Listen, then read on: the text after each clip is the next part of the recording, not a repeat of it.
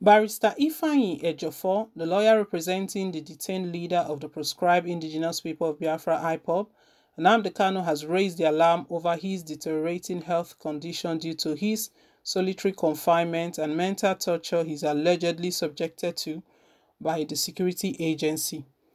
Ejiofor, while featuring Monday on Good Morning Show on Arise TV, a broadcast arm of This Day, said there were urgent need for his doctor to attend to him before it was too late.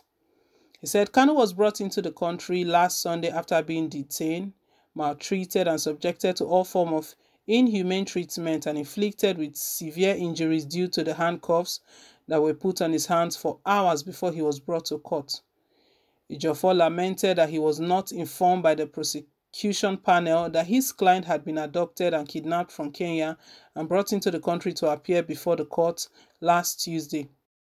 He added that if at all there were transparency in what the federal government had done, the prosecuting panel should have informed him that Kanu would be charged to court that Tuesday. Ejiofor stated, "There is an underlying fact that my client will not get a fair trial in that court. That is settled. The issue of fair trial has been taken away by this collaboration, but we'll keep on watching and we're going to see them in court. I've seen him and he has given me every information and details about what transpired in Kenya, how he was arrested, how he was taken to an unknown destination, and how he was maltreated and how they nearly killed him over there. And it is obvious from what he told me that it was at the behest of the federal government that they were doing those things until when they beckoned to them to come. This is against an obvious infractions of all international laws and treaties, but we're going to address it at that level. It is obvious from every indication that my client will not get a fair trial in this court until when the contrary is established," he said. Ejiofor recalled that before Kanu was granted bail, he spent over 2 years in prison, adding that the court itself was aware that he was in prison custody before he was granted bail. He said at that point he was in prison, Kanu did not at any time make any effort to leave the prison without a judicial process. Following his adoption from Kenya, Ejiofor lamented that the Department of State Security Services (DSS) had made it near impossible for his relatives and well-wishers to visit him except on appointment by his lawyer since he had been remanded in custody, saying that in itself is mental torture. According to him, he's being subjected to mental torture as I speak with you, because when someone is in incarceration as a political prisoner, which he is, he has no access to his wife, he has no access to his brothers, he has no access to his relatives to interact with them. Even lawyers who are coming to see him are coming with a specific approval by the Director General of SSS.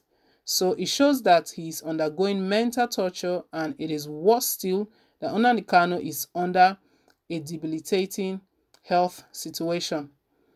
He further said that his health needs to be addressed as soon as possible, stressing that it is only a living that can face trial.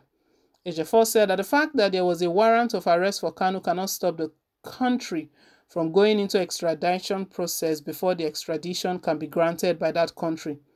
He said by Section 35(6) of the Constitution, Kanu is presumed innocent until proven guilty, stressing that at the moment a lot of things are going on while alleging that people are being paid to confess against Kanu. Ejiofor insisted that Kanu never jumped bail, adding that if the federal government was serious about prosecuting him, they would have allowed him to come to court on September 14, 2017 to face his trial before his house was invaded and people killed. His lawyer pointed out that if he had been killed when his house was invaded in 2017 and over 28 people were killed, they wouldn't be talking about his trial today. Ejiofor said that all these facts will be presented before the court while insisting that Kanu never violated his bail condition. He stressed that he will be filing a preliminary application today, Monday, which will be entertained before July 26th, when Kanu was billed to appear before the court because of his health was deteriorating. Ejiofor said that he will be going to court to ensure his health was attended to by his doctors. He, however, alleged that his own life was under threat because he was defending IPOB while calling on the federal government to protect him from those who are after his life.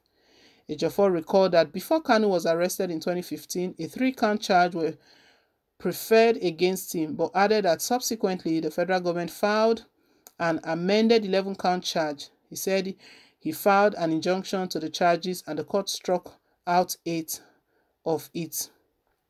He recalled that the court ruled that 3-count charge preferred against him cannot be substantiated, but the court gave the prosecutor the benefit of doubt to establish the charge against him. Ejiofor said those counts struck out by the court had now been reversed by the federal government. He noted that Kanu, being a political prisoner, a 45-year man legal team would be out together to defend him in court. Everyone knows that President Muhammad Buhari is doing all that he can. So, the lawyer even alleged that right now they are paying people to testify against Nnamdi Kanu. I don't know if we heard about a supposedly IPOB member who stated that they used charms, and they were just saying a lot of things that they did in the order of Nnamdi Kanu, that Nnamdi Kanu gave order. The lawyer is stating that right now, because the federal government is bent that Nnamdi Kanu is a thorn on the flesh of President Muhammad Buhari, they would cook up all sort of stories, pay anyone they want to pay. These days people don't have conscience anymore. They can take any amount of money to testify against someone. Well, all everyone is asking for is a fair trial. Even the international community, the United States, warned President Muhammad Buhari that he should ensure that Nnamdi Kanu gets a fair trial. Not just that, what is most important right now is his well-being, his health. The lawyer has just lamented that Nnamdi Kanu's health is deteriorating due to solitary confinement. He's not speaking to anyone. He's just being locked up. That his health is deteriorating. And he pointed out that it's only the living that can actually testify. It's only the living that can face a trial, go through a trial. At the end of the day, all of this that they are doing, if anything happens to Nnamdi Kanu, who's going to face the trial? That's what the lawyer is stating. Ejiofor is stating that it's only the living that can face trial. So Nnamdi should be looked after properly. He should be looked after properly. I don't know why they would want to treat him this way, but it is obvious. It is the obvious, guys. President Muhammad Buhari wants to finish Nnamdi Kanu. Doesn't want anything. He wants to just end it. But because everyone is watching, I don't think he'll be able to do anything, because he's been warned that Nnamdi Kanu should not die in detention. If anything happens to him, then he's setting himself up for big trouble. Well, guys, let's hear your take down below in the comment section. I don't know if this alarm that the lawyers have raised, if the federal government will be able to relax anything or see to his health condition. But let's hear your thoughts. Thank you once again for staying tuned. Please don't forget to like, share, and to subscribe. Till I come your way again on more updates. Bye.